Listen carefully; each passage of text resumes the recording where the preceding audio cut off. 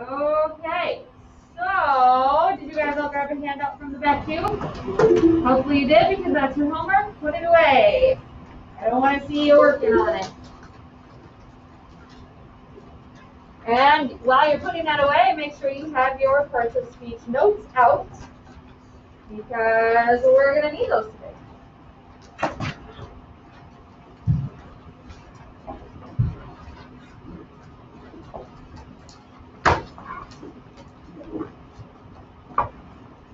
All right, so today is an exciting day because, thank you for asking, Sophie, because we are finishing our parts of speech. Whoop, whoop. So we are going to learn the remaining 3 parts of speech today: prepositions, conjunctions, and my personal favorite, interjections. Okay, so they're all pretty great, basic. As long as you know the rules, shouldn't be too terribly difficult. You guys, I know the homework was hard last night. I was looking at some of your results this morning, and some of you got kind of stuck and had to do stuff over and over. But hopefully you feel like you learned from that. And remember, always use your notes if you need to. They have like the little lessons that you can pull up and the helpful hints while you're doing the note writing too. If you got through most of it and you just got stuck on like the last one, you're still going to get full credit, so don't worry about that. I know a couple of you were in that boat. The last one was the most difficult, identifying between adjectives and adverbs. That one's tough, okay? So I appreciate the effort you guys put into your homework last night, and just know you will be rewarded if you put in your best effort. All right, so here we go with prepositions. So a preposition just shows a relationship between a noun or pronoun and another word in a sentence. So here are some examples of prepositions. I like to think of prepositions kind of with this visual. You can do a lot of the prepositions with a box. Like you can be under a box, over a box, in a box, on a box, in front of a box, behind a box, next to a box, etc. Okay, now not all prepositions can be done in conjunction with a box, but these are a few that can. Do you guys know of any other prepositions? If you do, type them up. Any other prepositions you remember?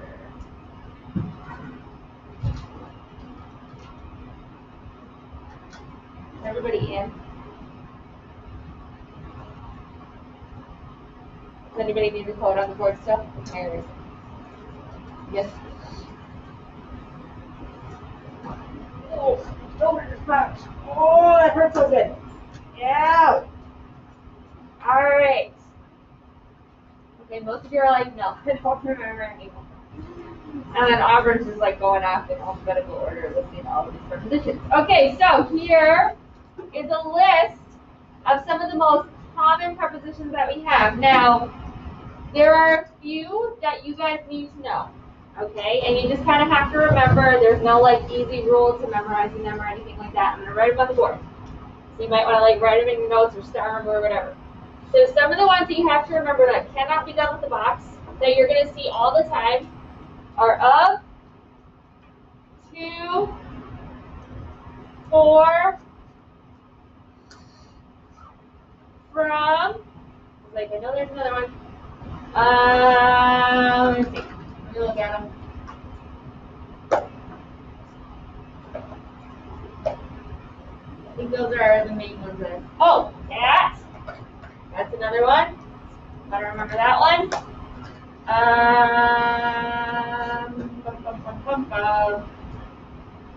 Yeah, that looks good. Oh, with. With is the other one. I knew there were 6. Okay. So these are like the key 6 prepositions that you guys are going to want to remember, okay, because they're used the most frequently out of all of the prepositions, and they cannot be done in relation to a box, so you can't use that like box rule to remember them by. So I would just write those down somewhere, star them in your notes, whatever, okay? You want to remember those ones. So we also have these things that are called compound prepositions. So compound just means more than one. So in a compound preposition, you're going to have more than one word, that's that composes the preposition. Okay, so I have a bunch of examples up there for you. So in spite of, instead of, next to, in front of, out of, as of, aside from. Now what I want you guys to notice about these compound prepositions is that the end word all come from the list that I wrote on the board. Like of, to, from, I think with, yeah, with. Okay, so if you see one of those endings and you see some of these words in front of it, you know that you probably have a compound preposition. Okay, does that make sense? Picking up what I'm putting down? Smelling what I'm stepping in? Yeah. All right, moving on. So let's practice. I want you just to circle the preposition in this sentence, or prepositions.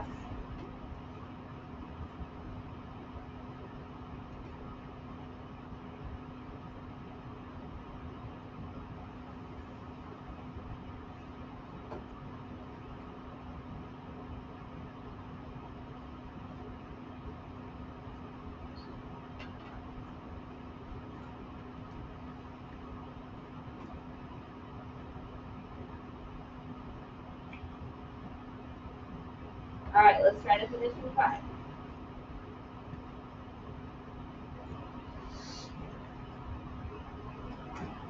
Hey, guess what? The preposition in the sentence is on the board behind my head. Okay? The preposition here is of. Of. Okay? Some of you circled form. Form is actually a noun in this sentence. Okay? It's functioning as the direct object, which we haven't reviewed yet. You probably learned in the middle school. But of is our only preposition in this sentence. Try this one.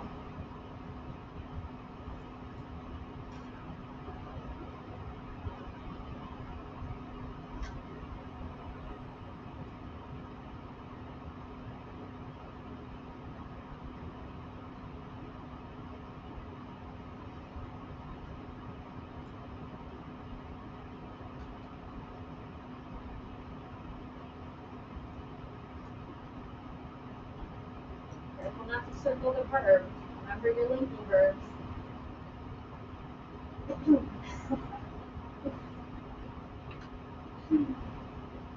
Oh, Mally circling the prepositions in the instructions too. You being smart. All right, let's finish in 5.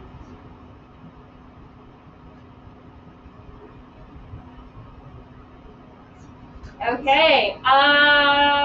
Nobody got it 100%, but you all were pretty darn close. Okay. So there are 2 prepositions in this sentence, but one of them is a compound preposition. Okay, and you guys missed the compound part of it. So the first one is from. Okay, again, it's one of the key ones. I wrote it on the board, it's right behind my head. Okay, and then the second one, you guys noticed the of, right? Because it's one of the key ones. But of is actually a compound preposition because part is part of the compound preposition. See what I did there? Clever. You guys, even on lack of sleep, I'm clever. Okay, so part of is a preposition and from is a preposition. Okay, see that? Does that make sense? Always be aware of those compounds. Okay? Oh, that was the last practice. Okay, up next. So we do have these things, and I think it's easier to identify prepositions when you do the entire prepositional phrase. So a prepositional phrase just includes the preposition, the object of the preposition, which is always going to be a noun or a pronoun, but usually it's a noun, and then any modifiers of the object, so any adjectives or articles that are modifying the object of the preposition. So, a preposition is, I already said that, usually going to be followed by a noun. That's called the object of the preposition. So here's the example here. She went to the store. Okay, to is a preposition. We know that because it's one of the key 6 that I wrote on the board, right? So to is a preposition. Now, you guys, the key thing about prepositions to remember is they always have to be followed by an object of the preposition. So they will always be followed by a noun or a pronoun. And together, from the preposition to the object of the preposition, it makes the prepositional phrase. So the noun that's following this preposition is store. Okay, so store is the object of the preposition. This word the that's in the middle is called a what? Who remembers what the is called? Creighton? Yeah, it's an article. Okay, and how do articles function? What part of speech are they? Malachi? They're adjectives. Okay, so this the is just modifying store. So from the preposition all the way to the object of the preposition is the prepositional phrase. So these three words make up the prepositional phrase. Just remember, prepositions, they always have to be followed by an object of the preposition. The object of the preposition will always be a noun or sometimes a pronoun. Okay?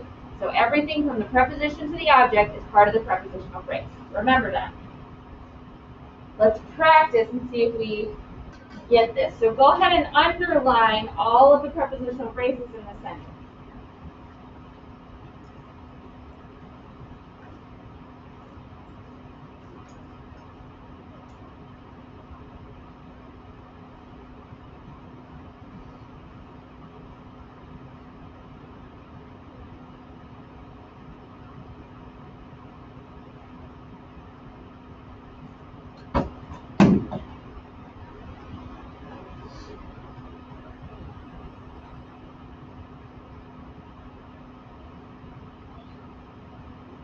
Okay, let's try to finish in 5.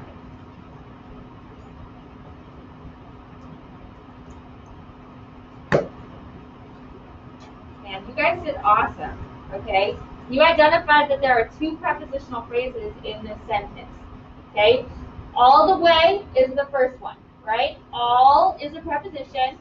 Way is our object of the preposition. That's actually a noun. I know it's like a weird one, right? It doesn't necessarily look like a noun. And then the is modifying way. So all the way is our first prepositional phrase. Starts with a preposition, ends with an object of the preposition. The second one is to the store, okay? To is one of our key 6 prepositions, right? So we know that's our preposition. Store is our object of the preposition. It's our noun. The is modifying store.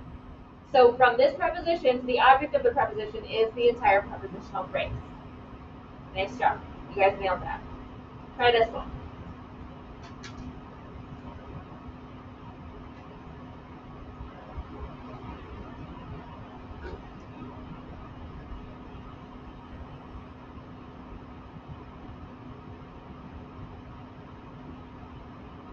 Make sure what you're, woo! Sorry. Oh no. I gave it away. I was going to say, make sure what you're underlining starts with a preposition.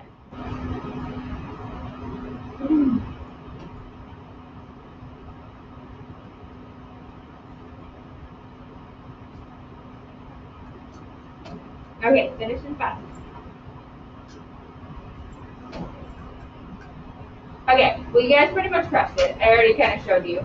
I hate crumbles. Okay, so we have 2 prepositional phrases in this sentence, right?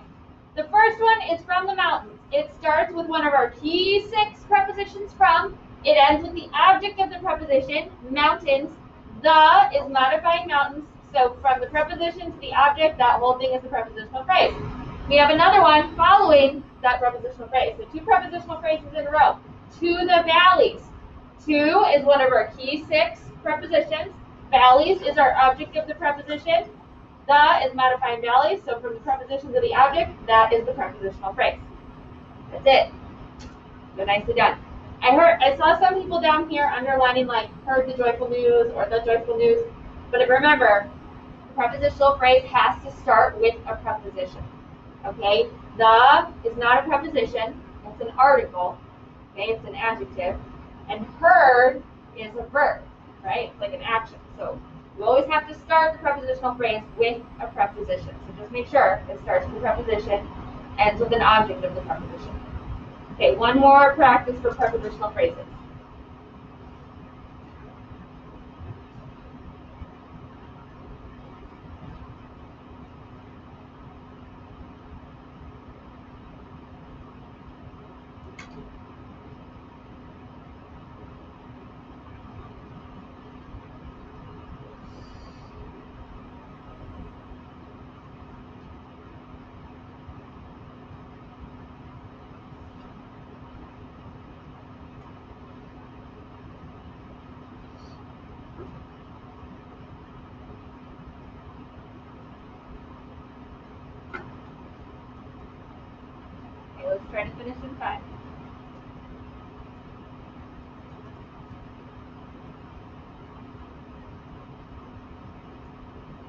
How many prepositional phrases are in this sentence?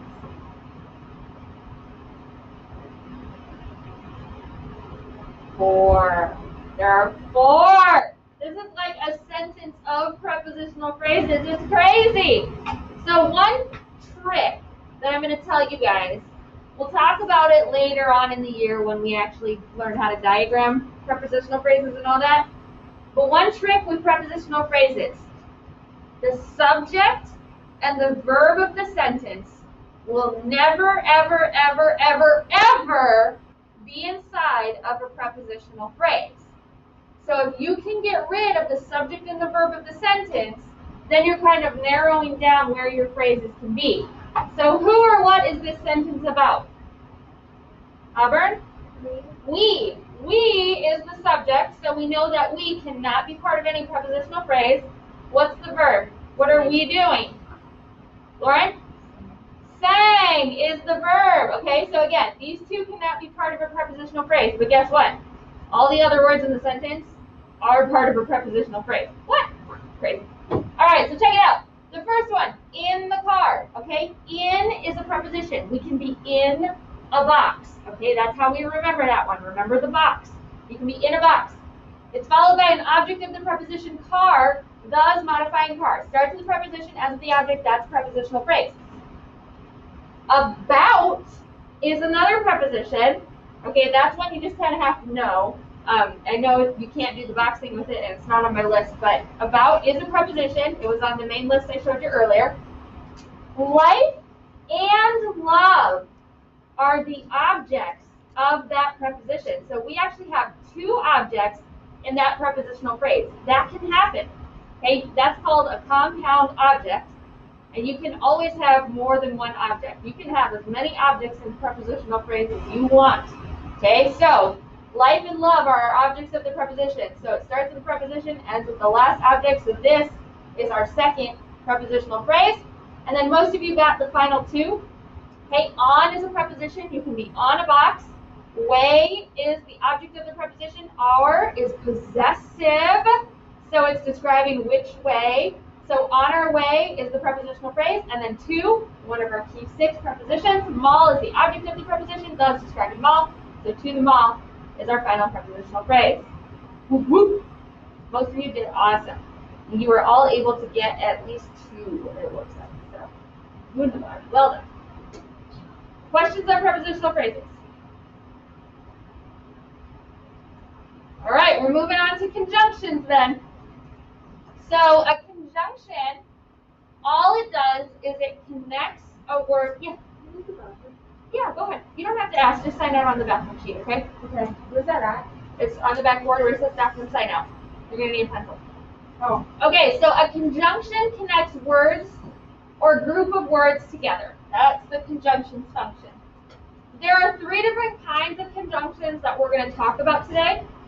Coordinating, correlative, and subordinating. So, whiteboard, where it's got a poop emoji and it says bathroom sign off, there you go. Okay. I love my poop emoji. You guys know this. Then there are also these things we're going to talk about that are called conjunctive adverbs. So they're actually adverbs, but they kind of work like conjunctions. So we'll just take a look at those a little bit later on. But right now, I want to play you a video. Just a second. Here. Ah. All right, I gotta go to my face. It doesn't matter. Reload frame.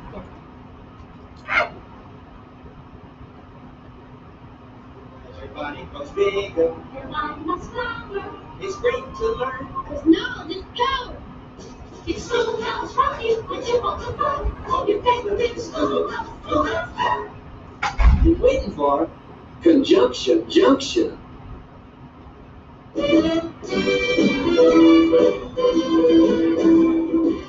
Conjunction junction.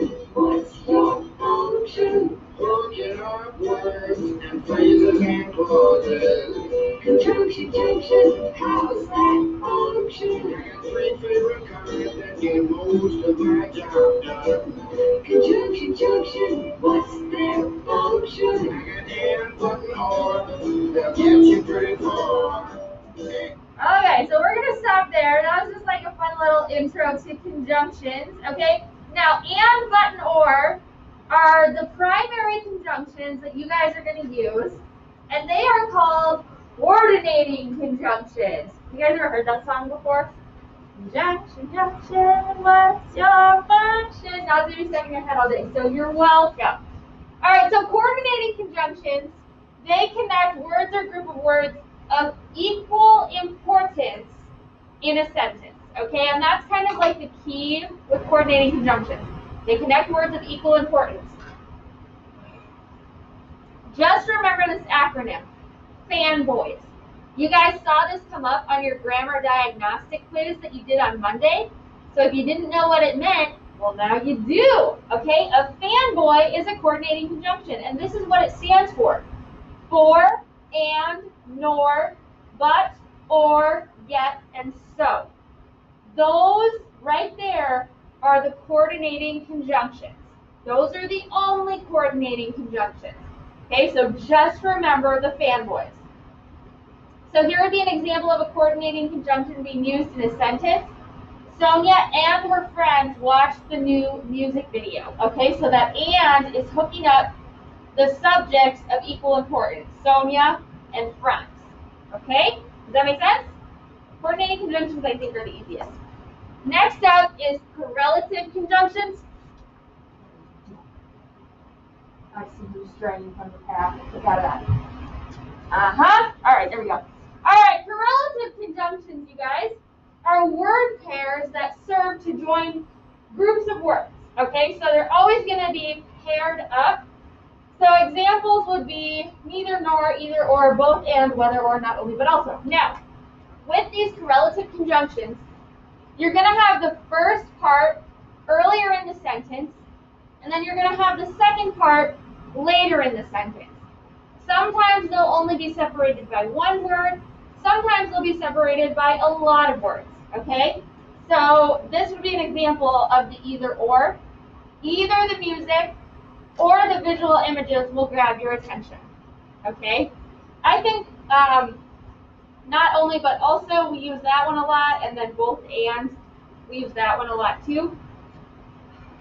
Oh, running out of breath today, sorry guys. Okay, questions on correlative conjunctions. So just make sure you watch out for the pairs, okay? If you see one of these earlier in the sentence, you better look and find one of these guys. If you see an and, remember and is one of our fanboys, make sure there's not a both earlier in the sentence, because if it's both and, you don't just want to circle the and as the conjunction, because then you're missing the other half. So just always kind of double check for that, okay? Okay, so I have a quick question for you guys. If you know, if you don't know, it's not a big deal, but if you know, go ahead and type the answer. What is a subordinate clause? Anybody know?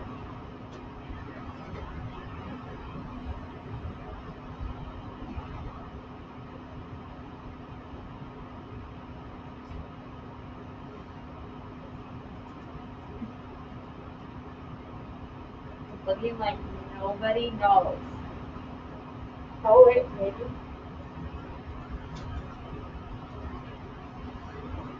Oh. Oh. Aiden? Kind of. I mean, technically, yes. Aiden said a clause started by a conjunction, question mark? Yes, it is started by a conjunction. Okay, that was a good guess. Do you guys know what a dependent clause is? A clause or part of a sentence that depends on another part of the sentence. Dependent clauses cannot stand alone as a sentence by themselves because otherwise they would make zero sense. Do you guys remember that? Subordinate clause is just a fancy way of saying dependent clause. They are exactly the same thing. So a subordinate clause is a dependent clause. But the reason I'm asking you subordinate clause, I'm going to start calling them subordinate clauses because we have these things called subordinating conjunctions. Okay? So subordinating conjunctions, what they do is they introduce a subordinate, aka dependent clause. and it joins it to the independent clause. Okay, so anytime you see any of these words, there's a good chance that you have a dependent, aka subordinate, clause on your hands. Okay, so I wanted you to just kind of be aware of that list. So here would be an example of a subordinating conjunction being used. Although music videos are short, they are expensive to produce. Although is a subordinating conjunction. Okay, the subordinate clause is although music videos are short. If you were to go up and say that to someone, like, although music videos are short, they're going to be like, what? Okay, it can't stand alone by itself as a sentence. We need to hook it up to the independent clause. They are expensive to produce, right? And the way we do that is we have the subordinate clause there. We have a comma hooking it up to the independent clause. Does that make sense? With me? Okay. All right, the last thing I want to touch on with conjunctions is what is called a conjunctive adverb. So technically these are adverbs, but we're talking about them now because they function like conjunctions. Okay, and here's a list of all of the conjunctive adverbs. What conjunctive adverbs do is they just join two independent clauses, so two clauses that could stand alone by themselves as sentences, they join them together. And you've probably used some of these before. I was going to say, however. Okay, that's what I was looking for. However is a conjunctive adverb, so you've probably used that before. And this should not, okay, yeah. Often they will follow a semicolon, so especially when you're hooking up two independent clauses together, the conjunctive adverb kind of acts as the glue. And the pattern that you use is you put a semicolon after the first independent clause, then you have your conjunctive adverb, then you have a comma, then you have your second independent clause. So that would be an example right here. He ate all the Halloween candy, semicolon, conjunctive adverb consequently, comma, he puked. Okay, so all conjunctive adverbs do is they hook up two independent clauses. If we were to take this away and we made each of these sentences by themselves, that would work too. He ate all the Halloween candy, he puked. Right? Those are both complete sentences and can stand alone. But because they're related, this conjunctive adverb is kind of nice to use because it shows that those sentences are related and hooks them together nicely. Just good writing. Does that make sense? Is with me? I think so. All right, let's do some practice. I want you to identify what type of conjunction is highlighted here. Use your notes if you have to. Use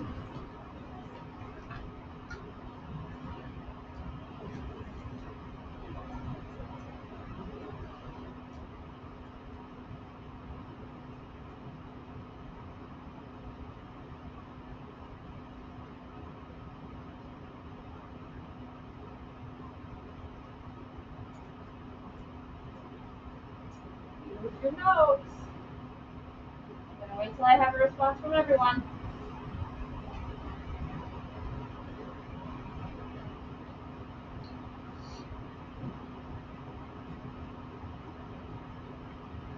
We are not in agreement. Does anyone want to make a case for what they put? Auburn, what did you put? Correlative conjunction. Auburn, why did you put correlative conjunction? Because at the first part of the sentence it's both, and since they both then it's going to be followed by the second sentence. And correlative conjunctions have two parts, right? You guys, correlative conjunctions are the only conjunction that will have two parts to it. Okay, so if you ever see two parts to your conjunction, it's always going to be correlative. Okay, they are the only ones that have two parts, the only ones. All right, let's try this one.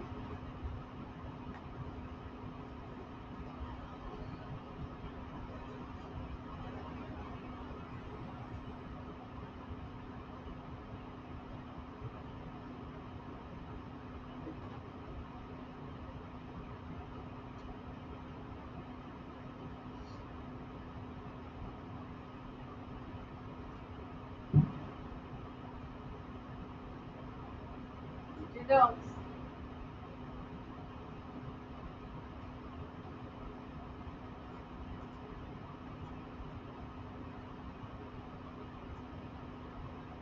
Definition 5.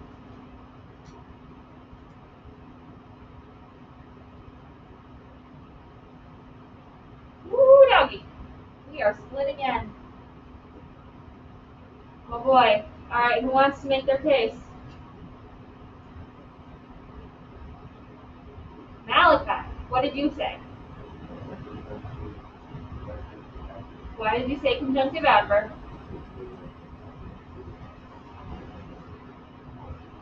But what will a conjunctive adverb usually have? What comes right before a conjunctive adverb? Remember? Does anybody remember? What's going to come before a conjunctive adverb? Diana? No? Oh, wait. What are you saying? This?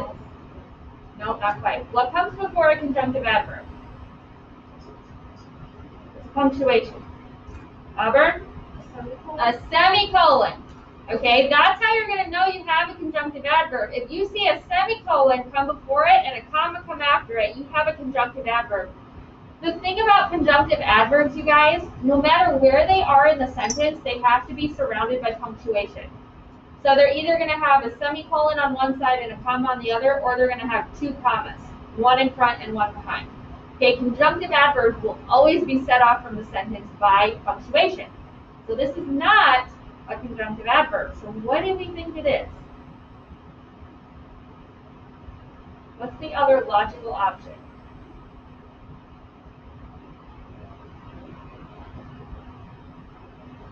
Five of you had it. Aiden, Marcus, Mason, Santi, and Tate. You guys had it. Why'd you choose what you chose? 5.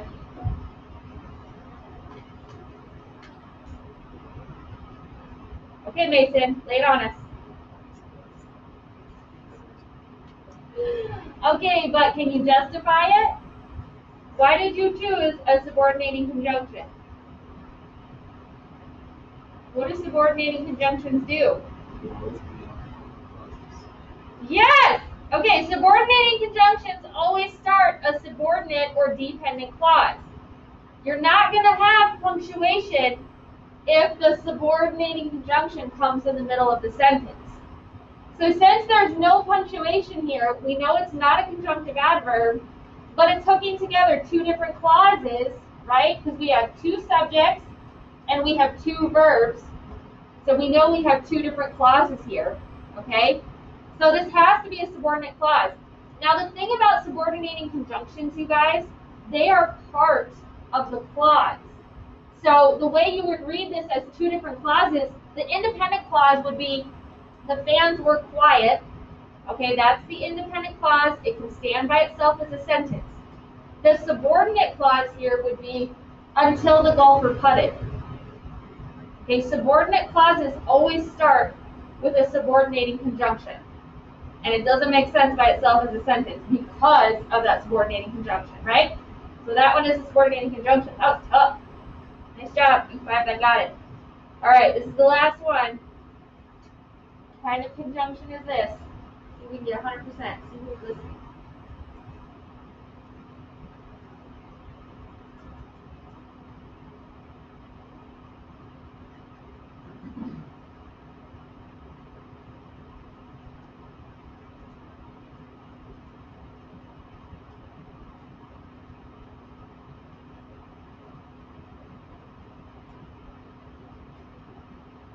Got a position 5. Need everybody to respond.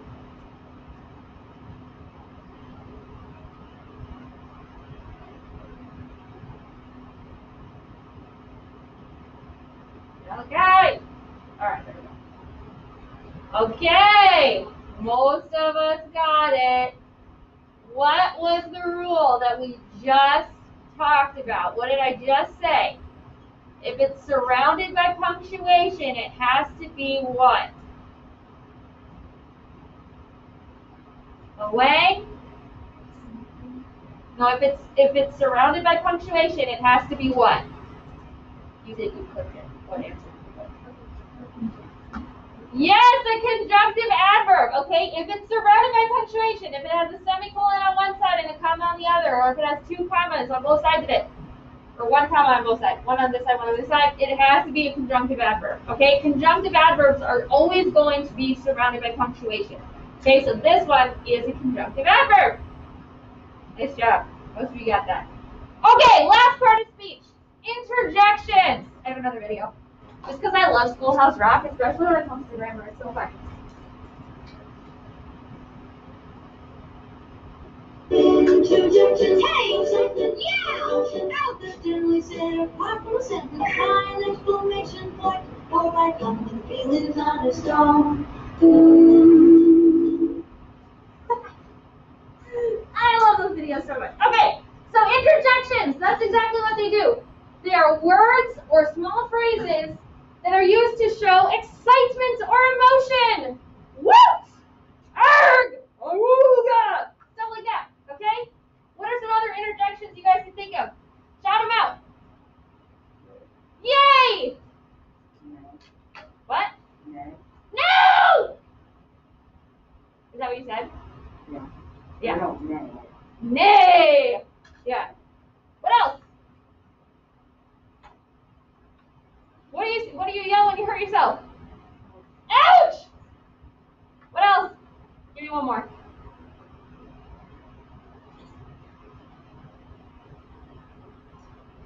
Give me one more. You can see my mouth right now. It's open, like an O. Wow! Okay? So these are all interjections. They just show excitement or emotion. Okay? They don't function as any other part of speech in the sentence. They're just interjections. Ugh! That's another one. Right? That's Grumpy Cat's favorite interjection. All right, homework time. Let's start. So you got a worksheet from the vacuum. That's your homework. You got to do all the problems, front and back. Okay, this is our last parts of speech worksheet. Woot, woot. Now you guys, just as a reminder, so I handed back your other worksheet at the start of class. The answer key for that worksheet, it was the adjective and pronoun and noun worksheet. The answer key for that one is posted on Google Classroom. So, you guys need to make sure that you take the time to look through your answers and compare it to the answer key. We were having some problem with identifying, what was it? I think it was like adjectives and the words they're modifying, and then pronouns. We were having some trouble with that. So please just make sure that you double check through your worksheet with the answer key. The answer key is posted under Tuesday's assignment, just so you guys know, okay? Do you guys have any questions for me on anything? Is all making sense? Know what you gotta do? Okay, sounds good. So you have 10 minutes to get started on that worksheet. You should be able to get a good chunk of the way through it.